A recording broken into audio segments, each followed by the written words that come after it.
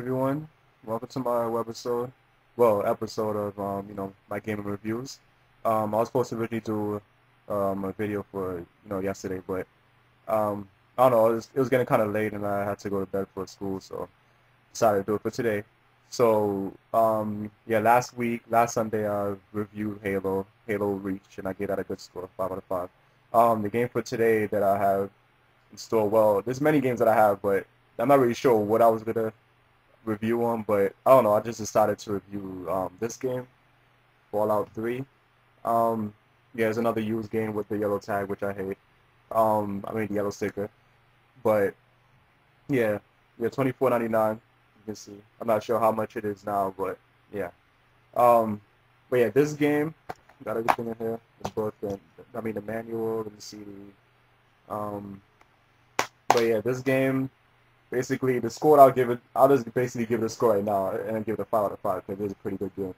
There's not really much to say about this game, but well, you start off in a vault where when you're younger, and then after that you grow up and when you get to a certain age, you be able to leave the vault because it's something that happens, and you're able to go out into the world. And I like how they implemented that you start as a baby, then you can grow older, and then eventually then you can go out on your own when you get to a young adult, and because you're looking for your father, and you're going through this wasteland that's been destroyed by atomic war and stuff like that.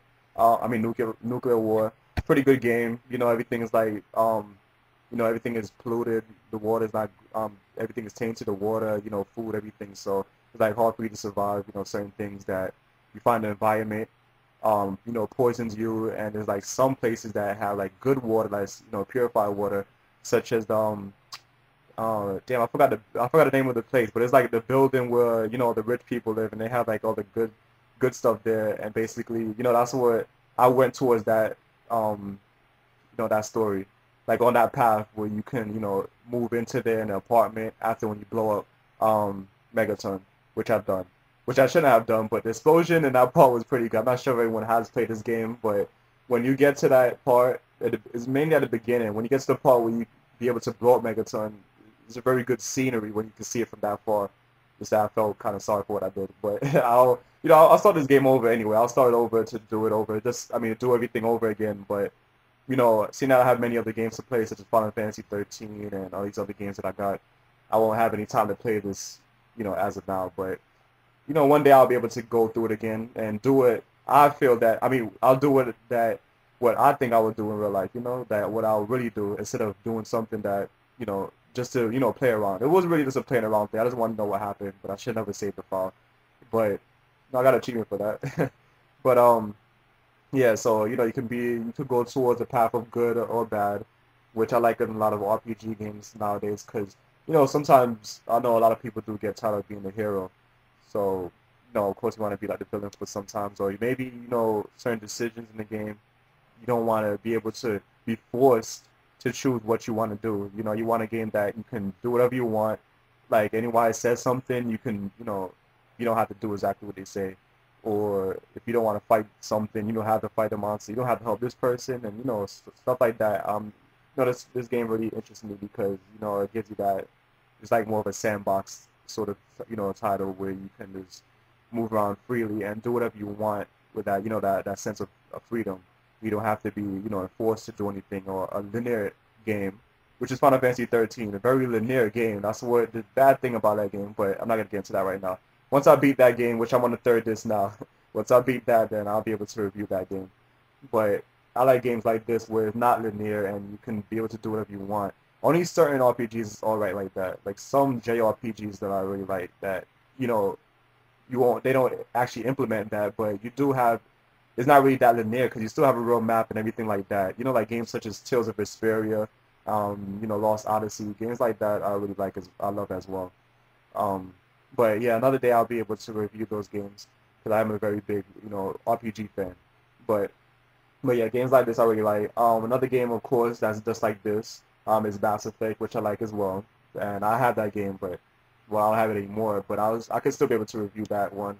I don't know, maybe the upcoming web shows. I'm not sure what I'm gonna review next Sunday, but I'll have that all posted up.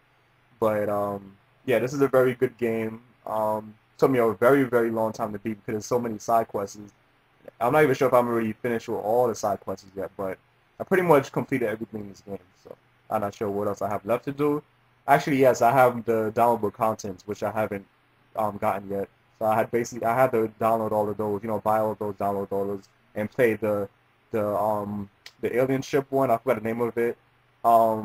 There was I think three other ones. I don't remember the names of them, but there was three other ones that I wanted to play, and so I definitely have to download all those and then basically check those out so I can actually have a full review on this. I should have probably I should have waited until I get all of those first before I reviewed this, because basically with all those expansions onto this, basically this makes the game complete. So this is basically half of the game I'm reviewing right now. But when I get those contents, and I'll be able to review on what I feel on those contents. But this game is very good. Fallout New Vegas, I haven't played it. I heard a lot of a lot of things people told me about it, like basically a lot of criticism against it, that about the glitches and everything. I heard that they fixed everything. They fixed up all the glitches. They fixed up all the bugs that they had in the game. People I heard complaining about it. Some people now say that it's pretty good. It's very cheap as well. So I'll definitely want to pick that up to try it out. I haven't tried it out earlier because a lot of reviewers and people that have had the game told me that they complain about it, saying that all the glitches, all these stuff happen. So that's why I didn't decide to get it yet. But I heard that it's a very good game from my brother has the game, so he says it's a pretty good game. And it's also cheap in GameStop now, so better also pick it up now. That's pretty much it's cheaper now. It's not like it was 50 or 60 how it used to be, I think, like last year. So it's a pretty good bargain now. So might as well get it and try that one out and get the concept for this game and try the full complete game of this as well, and get the concept for New Vegas whenever I get that. So yeah, so Fallout 3, give it a 5 out of 5, and this is a very good game. I think a lot of people that love sandbox titles, and especially you into RPGs like me, this would be a very good game to pick up. Mass Effect is a very good game as well. So yeah, definitely. And if you're into JRPGs, then I definitely should pick up Final Fantasy, even though it's linear, and Tales of Vesperia and Lost Odyssey. Those are pretty good games as well. So yeah, so 5 out of 5 for Fallout 3. And hope you all enjoyed this episode, and I'll see you all next Sunday for my another gaming review. I'll post anything on my blog or Twitter that whatever. I'm not really sure I'm gonna review yet, but I'll let you all know. So I'll see you all later, and thank you for watching.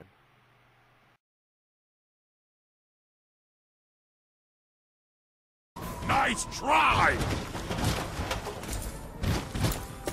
Away from there! Now! Rick! Squash!